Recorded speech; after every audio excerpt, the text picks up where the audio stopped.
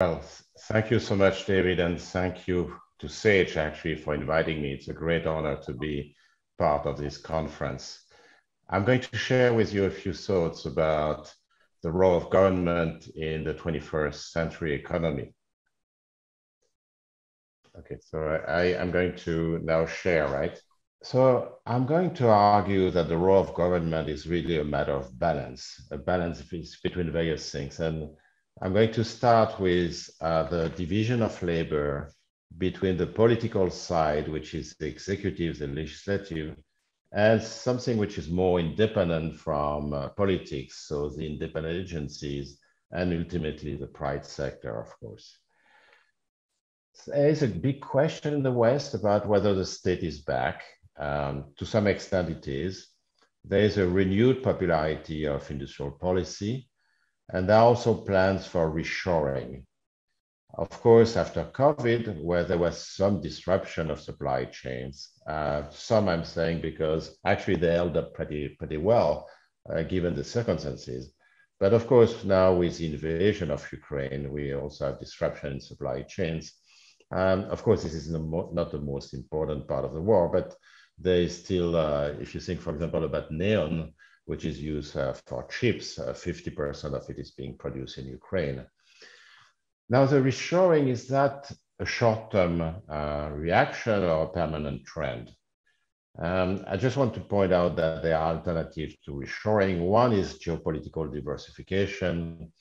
The other one is, of course, the storage of essential inputs if we have only a short-term crisis. And the second point I want to make is that there are limits to reshoring. So the first is that you cannot have access to what the entire world has to offer to you. And therefore, there is a loss of welfare, a loss of purchasing power. The second point is that the creation of international supply chains is very much like a fixed cost. And once it has been spent, it's sunk. And, for example, for the Western companies to invest in China, it actually was a big investment. But now this investment has been made. So that suggests that maybe there will be some reshoring, but not a huge amount. My vision of the modern state, I see the state as a regulator, referee, and is going in that manner to correct market failures. So market failures, I refer you to my book, Economics for the Common Good. You can think of that as being, for example, externalities. So, for example, carbon emissions, and try to make sure that the general interest coincide with the individual interest and reduce emissions. It can be market power. That's why we have competition policy. It can be a consumer lack of information. That's why we have food safety regulation or banking regulation. That could be inequality, of course, because there is no reason why the market is going to deliver the proper distribution of income and wealth, and so on and so forth. So it's basically a market fixer and a regulator or referee. Of course, the state has to be an enabler by providing various infrastructure, like the legal framework. So a good legal framework is, of course, very important for economic growth. Where I will be more reluctant is to have the state as a producer. Because in that matter, it's less efficient than the market and the private sector. Let me see why. So state-owned enterprises, SOEs, are often inefficient for several reasons. The first is that they are given often a fuzzy mission. So, what they are trying to optimize is not completely clear. They have conflicting objectives. So, for example, they are being asked to be profitable, but at the same time, they may be asked to support the local industry or do various other things. The second danger, of course, is that the government may actually select buddies for the top corporate jobs as a reward, but this may not be the most appropriate appointments. The third issue is the so-called soft budget constraint. So the fact that if a state-owned enterprise loses money and is about to go bankrupt, then in general, the government is going to bail it out. And of course, the anticipation of bailouts is going to create more hazard. So the managers are going to be less concerned about losing money. They will put less effort into avoiding losses. And finally, the state-owned enterprise may, in some cases, lobby the government so as to have no competitors at all, because, of course, a monopoly has a quiet life. Another remark I want to make is that there is a loss of power of the state in France and Europe. There has been over the last 40 years. Before that, there was actually a gain of power by the state, which went together with a very welcome rise in the welfare state. So we built a welfare state, and therefore the state became more important. There were also some other reasons, like there were some nationalizations after World War II, especially in France. However, from the 1980s on, there was what I would call a triple whammy. First, there was some privatization of those state-owned enterprises. Then there was a globalization with a lower cost of doing trade, with trade agreements starting in the 80s, 90s, and so on. And that globalization, of course, created more competition. The market became more important at the expense a little bit of the state. In Europe, you had some other reason for why the state lost importance. In France, for example, you had the devolution in 1982 of power to the regions. And everywhere in Europe, you had the European construction, which meant that some of the power went to the upper echelon. And finally, we had a different state, which was the rise of independent agencies. I'm going to ask why did this happen? So to do that, we need to open the state's black box. You know, the state is a big thing.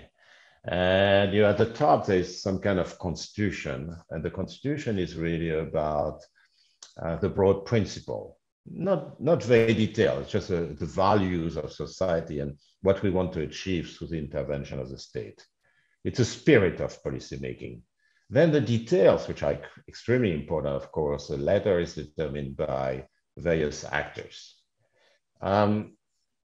Competitors, which checks and balance, are going to fill out the details. I'm going to explain why I call them competitors, because basically they have to cooperate at the same time.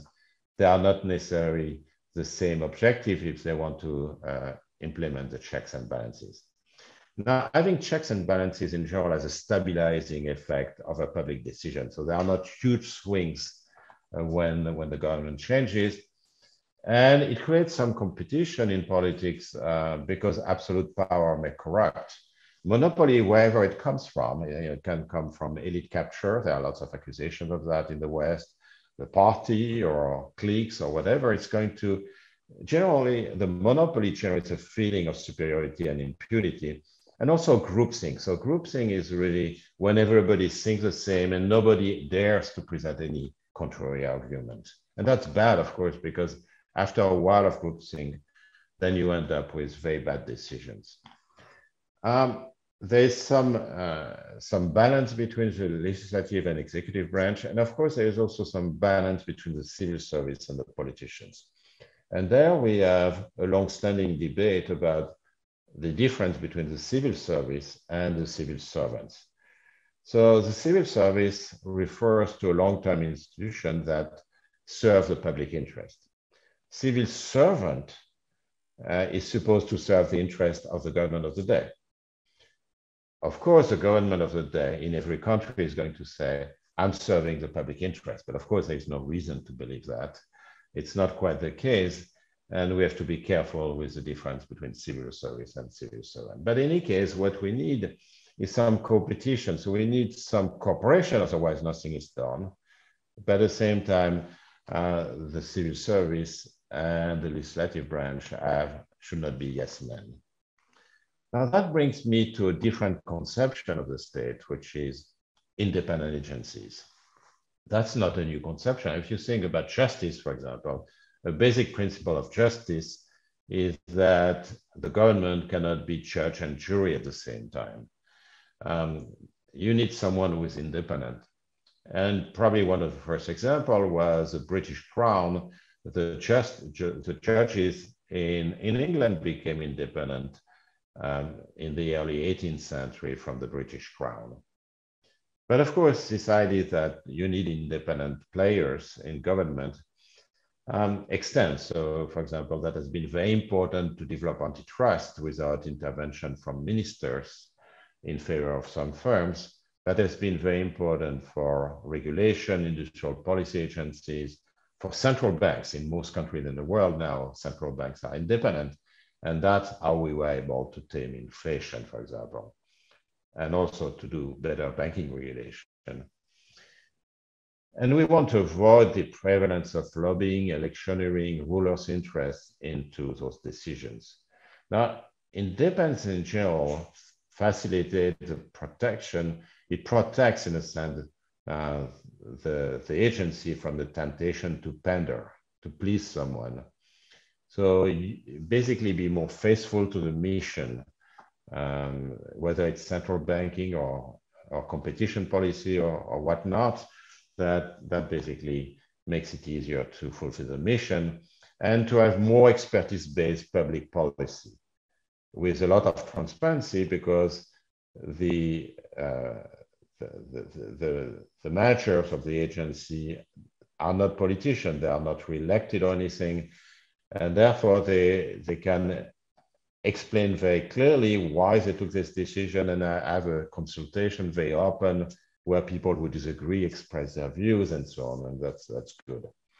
Now, I have to warn you, an independent agency, and I like independent agencies, it's only as good as the quality of its staff. So in an independent agency, if you put the wrong staff, it's not a good thing.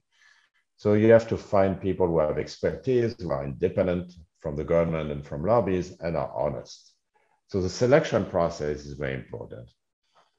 And the independent authorities also are never completely independent in that, they take a decision and it cannot be challenged, but, over the years, of course, if it doesn't fulfill the mission, then you could have, for example, the parliament remove the head of the agency. Now, let me come to the second part of my talk. What creates trust in government? Now I'm going to look at a different kind of balance between the state and its clients, its users, the citizens and the companies. And I'm going to make 4 suggestions for building trust. The first is kind of obvious, is to achieve bureaucratic efficiency. The state is there at the service of the people, and of course, when it's business of corporation, but it's basically at the service of the people. So it has to achieve a low cost of doing business and a low cost of being a citizen. So that implies that you should have simplicity of use. So it should be very easy to implement the various regulations that are designed by the government. And for employees, households, and companies, a maze of support mechanisms or regulation have very negative consequences. And one of them is obvious, which is that we may be spending a lot of time understanding and trying to take advantage of the rules. So in France, for example, but in many countries, you try to find grants for everything you finance in universities, in business, and so on. Conversely, there can be discouragement, because if it's too hard to find out how to do it, then there may be a low take-up rate of the benefits. And it's not a fair mechanism anyway, because it rewards the people who do have the information. So we don't want that. So we have to achieve bureaucratic efficiency. We have to also avoid a bloated state. So a bloated state involves overstaffing too many people for doing the job, the swelling of administration relative to operations. So for example, in school or hospital, you may have too many people doing administration, not enough people teaching or surgeons or the like. A duplication of agencies or local authorities having similar prerogatives. So we need to avoid all those things. I have a few suggestions here, and they are not new. I mean, they are just kind of obvious. The first is evaluate the efficiency of the public sector. And of course, to do that, you need auditing agencies which are independent of the political powers. That is very important, because the state cannot be judge and jury at the same time. In the evaluation, you can use benchmarking. So you systematically compare the performance of countries So with other countries, for example, how many teachers do they have? How much do they pay their teachers? And can you do better and get a better education for your children? Between regions, between agencies, between universities and the like. So for example, you can compare, if you're a Western country and you want to do a reform of state, you can compare with the success stories of Sweden, Canada, or Australia, for example. Sometimes to create benchmarking, you need to experiment. So if you have a uniform policy, that prevents comparing and seeing what works and what doesn't work. And China in the 80s and 90s actually did right that, because the experimentation allowed China to see what works and what doesn't work. And you have to share. So, this is not going to go into a drawer. You need to share the evaluations with officials and citizens as well. Second recipe, in a sense, you have to ensure fair treatment. There is a frenzy of regulatory loopholes in many countries. So for example, some people pay carbon tax, some people don't pay carbon tax. You have different pension schemes. You have lots of tax loopholes. Some people pay the taxes, others don't. You can have protection of competition in some industries and so on. And this is both inefficient and unfair. So it's inefficient because you don't meet the objectives, you don't reach the objectives that you have designed. But also in terms of political economy, that means that everybody is going to lobby the government to have an access to this exemption or obtain an override. It's unfair, and it's going to create a feeling of inequity for those who do not have access to the loopholes. Third principle, you have to avoid hubris. You have to be humble when you're in government. And that's normal because, government officials don't have all the information that is needed. And that's quite, regulation is in big part an issue with information that you have. But the consequence of that is that you have to realize that you don't have always information. So you should not design public intervention that are dependent on data that the public authorities do not possess. Otherwise, you are going to create cronyism and arbitrariness. And actually, insufficient information is why we're using so many, what I would call untargeted policies. So R&D subsidies that actually goes to every firm, experience rating for layoffs, a uniform carbon price, which all economists almost recommend. But sometimes we want nonetheless to use final information. So some kind of industrial policy that favors and supports specific industries, specific technologies of firms, and picks winner. But then it's very crucial that you adopt the proper governance. And in my book, Economics for the Common Good, in chapter 13, I list the best practices for industrial policy. So you must use independent qualified experts to select the project for public fundings if you do industrial policy. So you need to have the experts, the scientists, for example, and they have to be independent. They are not there to please the government. They are there to actually make things happen. You have to pay attention to the supply side. So you must see, if I spend money there, are there the people who are going to make it happen? So you have to plant where the soil is fertile. You should not prejudge the solution. So if you go back to COVID and the vaccines, when we thought about possible vaccines, we actually didn't know which technology, old-style virus or viral vector or messenger RNA would work. Nobody knew. And it turns out that messenger RNA actually worked very well, and that was a little bit of a surprise. So we should not prejudge a solution. We must have a goal, not select a technology. We have to evaluate the intervention, publish the results, withdraw support if the project doesn't work or is no longer needed. And we have to involve private sector in risk-taking. Surprisingly, the role model there is DARPA. So, we are interacting through computers, and many of the computer technology actually come from fundamental research financed by the DARPA or DARPA-E. E is for energy now, but at the time that was about computer science mainly. But other things like grant funding agencies for science in the universities and outside universities. That's very important if you want to actually achieve a good industrial policy. And my last point, which is very important, is that you have to address what I call time bombs. So what is a time bomb? A time bomb is a policy area where if you don't do anything for a year or two, it doesn't matter. So think about climate change. If you don't act on climate change for a year or 2 years, it just doesn't make a big difference. Almost no difference in the short term, and the entire difference will be in the long term. But of course, that means this is bad in a sense, because it means that you have political procrastination with years or decades of inaction. Actually, in the case of climate change, we have had all over the world, except in a couple of countries like Sweden, basically inaction, 3 decades of inaction because of this time issue.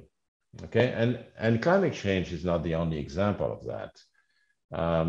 So if you think about education, it's the same thing. If you don't do anything for a year or two, it doesn't really matter. But of course, in the long term, it's a disaster. Higher education, R&D, public debt, health prevention, domestic and international harmony, avoiding repression and belligerent attitudes. It's a short-term policy. It's not a long-term solution. Now there's this debate about whether democratic or autocratic regimes are more prone to create time bombs. The answer is I don't know what the answer is.